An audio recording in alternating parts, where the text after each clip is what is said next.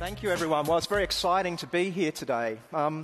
So for the last sort of 10 years or so, I've been engaged in this kind of rather interesting artistic performance practice, which is live coding musical concerts live in front of an audience. And, I've been carrying out these kind of performances in lots of different venues, from sort of, very small venues like you can see here, through to, quite large venues like we have here today. And you can kind of see here, this is a duet. You can see our screens. This is a colleague of mine, Andrew Brown, that I'm doing a duet with here. And it's worth saying as well that these kind of things happen in, quite a number of different contexts. So here, for example, I'm actually programming 2 robotic pianos. So one of the neat things about this performance is that these robotic pianos are obviously acoustic, right? So this is an acoustic performance which is being generated by a computer. And the genre in this context was actually a sort of a jazz piano concert. But of course, the bedrock of a lot of this practice is in the digital electronic space, and this is a nightclub performance. This is actually in the belly of a ship called the MS Stubnitz, really kind of amazing arts venue. And so there's also this context of, working in sort of nightclub scene, as well as sort of electronic music scene, experimental scene, but also, as I was saying before, in sort of more traditional acoustic sort of scenarios. But this kind of thing is best experienced live rather than talked about. So I'm going to do a little concert for you today. What I'm going to do that I haven't done before is I'm going to try and narrate a little bit of what I'm doing as I'm going along. So rather than just playing the performance all the way through, which I am going to do, but I'm going to try and talk over it a little bit, and we'll see how this all works out. So hold on to your hats. We're going to do a live coding musical concert for you now. So what I'm going to start with is, of course, snippets, So this is basically just some boilerplate code. What I'm going to do is I'm going to give this a name, and we need an instrument for this. I'm going to give it a volume. The numbers I'm working with today sort of span from 0 to 127, so a volume, silence is 0, as loud as it gets is 127. I'm going to evaluate this expression, and then I'm going to put some pitch information in here. So I'm going to say 55, 57, 59. So this is 2 Gs, then followed by an A and then a B. And then I'm going to give it a duration, and we're going to say 1 here. And now we're going to set this off and running. Okay, so we've got this little cell running around here. And this kind of design pattern here is called a temporal recursion. So basically the function calls itself, it plays a note, and then it calls itself back in the future. And so we get this kind of looping going around. But, of course, we don't just want one note. What I'm going to do now is I'm actually going to define a root. We want some kind of harmonic progression going here. So I'm going to do a little offset to the piano here.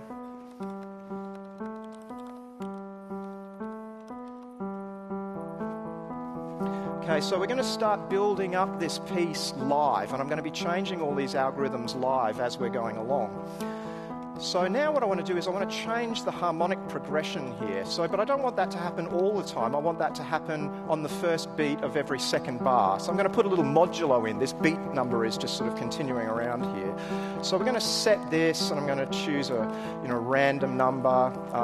I don't want to have the same thing twice, so we'll remove from this list the current root.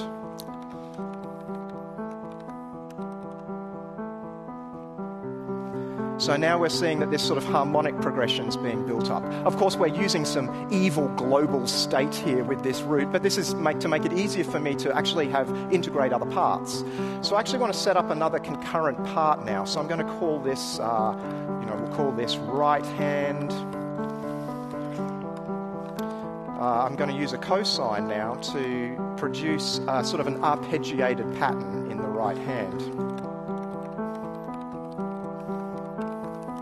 I'm going to do the same thing with the volume, and we'll make the duration a little longer because I sort of want it to continue over. But then what I'm going to do is I'm actually going to use some basic set theory to quantize this over a scale so that it sort of fits in with the harmonic scale. So I'm going to define a scale up here. Oops, call this scale.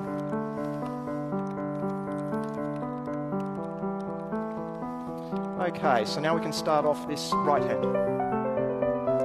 So now we have this kind of arpeggiation happening in the right hand, but you'll also see that harmonically this is moving around because what is currently the root is then defining where this right hand is sort of moving around. So let me bring in now a bass line, just something to kind of ground this root element that we're looking at.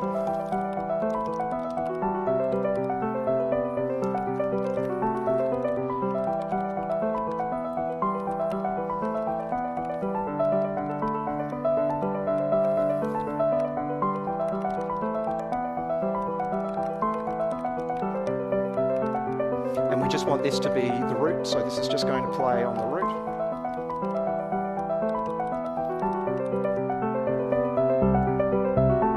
So now you can hear this bass that we've got. This is sort of an FM synthesizer, but it's sort of trying to be sounding like a traditional electric bass guitar. And this is just going to play along with that root. But I'd like some sort of nice sparkly stuff up the top. So what I'm going to do is I'm going to take the right hand of the piano. I'm going to put a little conditional in here where we're just going to check for a probability. We basically want to say that 40% of the time we're going to play a note on a synthesizer. So put this FM synthesizer back in here again, and I'm going to play up a fifth, but still quantized to the scale. And we'll give the instrument some parameters. So here we go. So now we have this little sort of sparkly synth sitting on top. It's not playing all the time, it's just coming in sort of 40% of the time. But it's basically mimicking the right hand of the piano, but up a fifth and just popping up every now and then. So to give this a little more drive, I'm actually going to put in a kick drum now.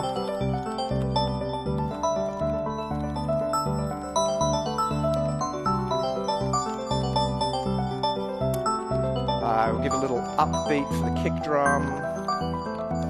Make it a little softer, and this should give us a little bit more energy when I bring it in here. Okay, so you can hear that kick, it's giving us a little bit of drive. And now to finish off this drum part, I'm going to bring in some hi-hats.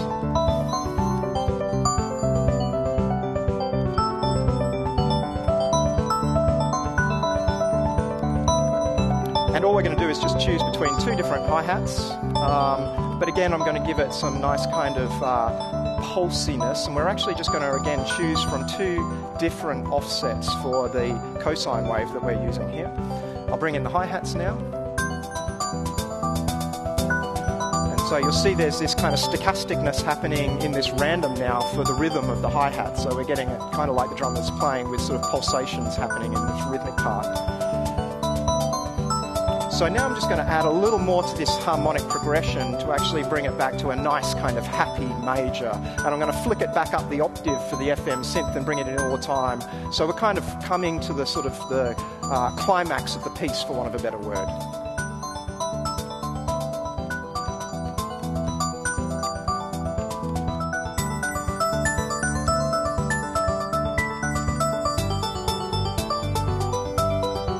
So from here, I'm actually now just going to start pulling everything out slowly. And I'll stop talking now, and I'll let the sound guys bring it up a little bit on the desk, and I'll just slowly take this out by sort of winding everything back down again.